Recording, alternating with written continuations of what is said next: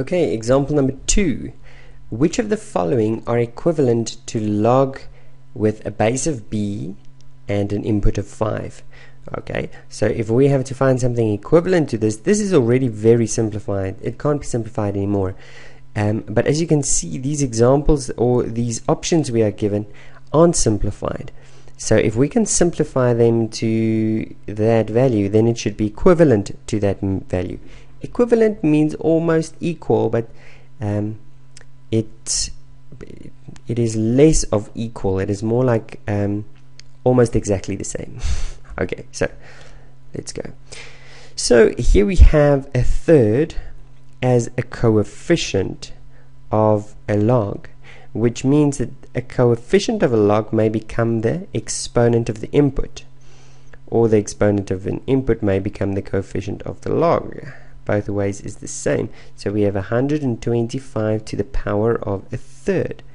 But we've learned before that fractional exponents mean that it is actually roots. This is the third root of 125.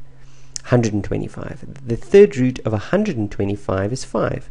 So log b, the cube root of 125 is 5. So we see this one is. Okay, so let's just circle them. This one is. Okay, how about the next one? Negative log b of 1 over 5. Again, my coefficient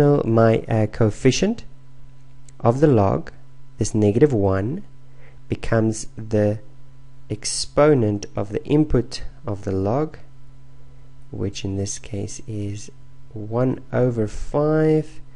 It now gets an exponent of negative 1. The whole base, notice how I put it in brackets, the whole input becomes the base.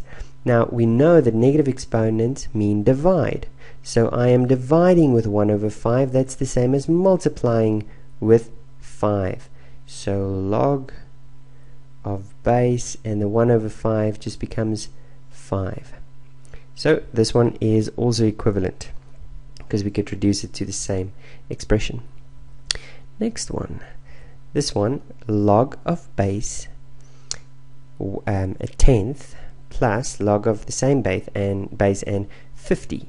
Now we know that when two logs are being added together, the inputs may be multiplied. So log of base, now the inputs are multiplied, so 50 times 1 over 10 gives me 50 over 10. So it's 50 over 1, so 50 times 1 is 50, 10 times 1 is 10, and 50 divided by 10 is simply 5.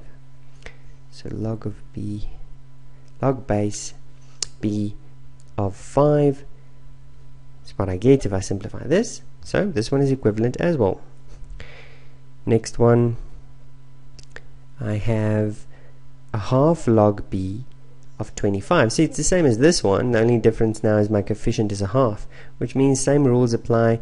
The coefficient of the logarithm may become the exponent of the input, which leaves me with, little space.